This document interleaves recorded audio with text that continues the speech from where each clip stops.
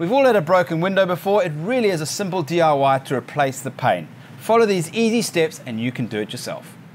The tools you require are a pair of pliers, a putty knife and scraper, a tape measure, small hammer, panel pin nails, window putty, and a pair of gloves and safety glasses. This can be a messy job, so it's a good idea to put down some plastic to make cleanup a lot easier. The first thing to do is remove the broken glass from around the window.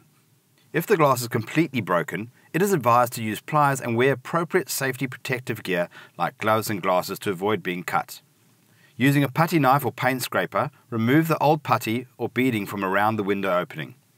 Measure the window pane opening and have a piece of glass cut slightly smaller to fit.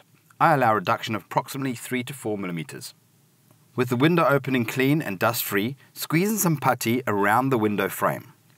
Place the new glass pane into the window opening on the top of this putty. Firmly push the pane into position to ensure a good seal against the putty, and then secure the pane with some panel pins. Apply window putty into the frame around the glass pane using a putty knife. To get a perfect finish, hold the putty knife at an angle to the frame, and draw it over the putty bead to get a smooth, even finish. A handy hint is to make use of whiting, chalk dust or jointing compound. What this does is it absorbs the oils on the windows, helps with the cleanup, and also creates a protective skin on the putty. Now that putty needs about 2 weeks to dry, then you can seal it with some paint or varnish or wood sealer.